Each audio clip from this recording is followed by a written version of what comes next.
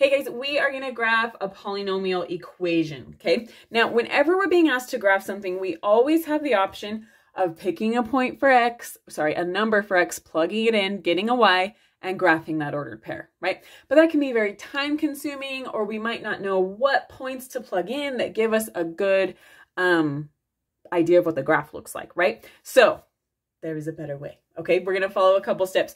First, we're going to factor if needed and find our zeros. Second, we're going to look at end behavior. Third, we're going to look at multiplicities. And fourth is an optional step that we'll talk about when we get there, okay? All right, so first I need to factor, but guess what? We are already factored here, right? None of these can be factored anymore. I could write out x minus 1 twice since it's squared, but I don't really need to do that, okay? So good. Next, we are looking for our zeros, okay? When I say our zeros, we're looking for where our graph crosses the x-axis, okay? And where my graph crosses the x-axis, y is equal to 0, right? So to figure that out, we just need to set this equal to 0. Now, when we do that, we end up just setting each parenthesis equal to 0, right? I could set -2 equal to 0, but that's not true, so we don't need to worry about that, right? So I'm going to set each of these equal to 0, okay? So, ooh, this is how we find our zeros, okay? We're going to set x minus 4 equal to 0, x plus 2 equal to 0, and x minus 1 equal to 0.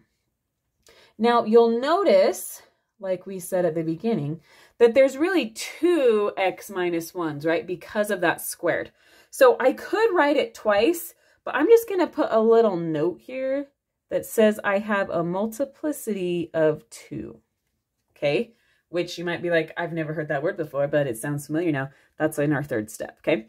So I'm going to solve now for these zeros. For this one, I would add 4 to both sides, right? Get x equals 4. On the next one, I would subtract 2 from both sides and get x equals -2. And on this one, I would add 1 to both sides and get x equals 1. And remember, there's really that answer twice, okay? All right, we found our zeros. So now we're going to graph those on our x-axis, okay? So I've got 1, 2, 3, 4. I know my graph crosses there. It crosses at -2. And it crosses at 1, okay?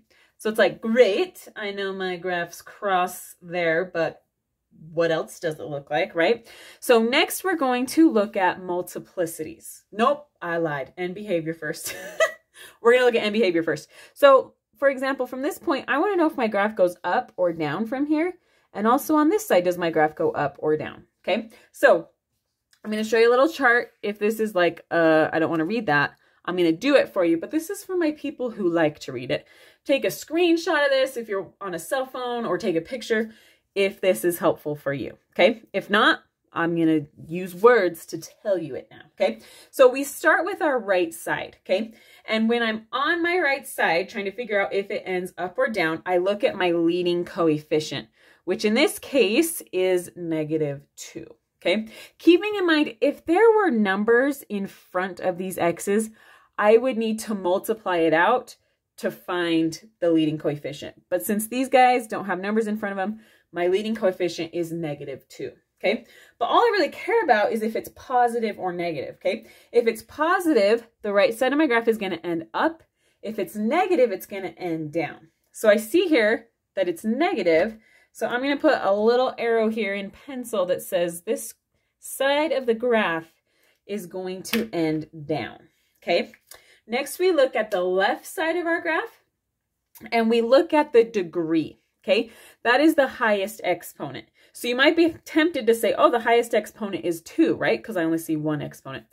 But it's the highest exponent when it's all multiplied together, not factored, okay?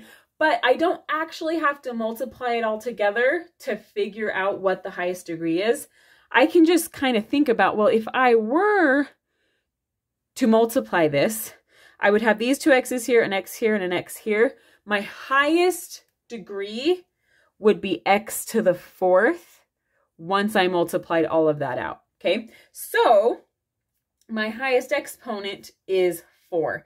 If you're like, how did she get that? Go ahead and multiply it out and make sure you get that x to the 4th, okay? So my degree, my highest exponent is 4. But all I really worry about is if it's even or odd, okay? If it's even, my graph is going to end on the left side the same way as the right. If it's odd, it's going to end the opposite way. So in this case, it would end up. But we are even, so that means it's going to end the same way as the right side. So the left side is also going to end down, okay? All right, from here, we figured out our end behavior, right? But from here, I need to look at my multiplicities, okay? So like we were saying, this one has a multiplicity of 2 because I really could have gotten that answer twice, right? I could have written x minus 1 equals 0 twice since this is squared. But I just made a little note instead that said that one was really there twice. Both of these have a multiplicity of 1, okay? If you have an odd multiplicity, that means that my graph is going to go straight through those points. It might be a slightly different curve depending on if it's a 1 or a 3, but your teacher probably doesn't care too much about that right now, okay? So basically, if you have an odd multiplicity, it's going to go through 1, 3, 5, it's going to go straight through that point. If you have an even multiplicity like here, where this one is really there twice, your graph is going to bounce on that point like a parabola, okay? So on this part, it's going to bounce and go up instead of going straight through, okay? Or if it were the other way, it could bounce on the bottom, okay? So for this one, I know my graph ends down, and at -2, it's just a multiplicity of 1, so it's going to go through there. And then at 1, I have the multiplicity of 2, so it's going to bounce. And then at 4, it's just a multiplicity of 1, so it's going to go straight through. So it's going to kind of look like an M, right? So we're starting here. We're going to bounce there and go down there, okay? And that is what my graph looks like, okay? Now you might remember I said there was an optional 4th step, okay?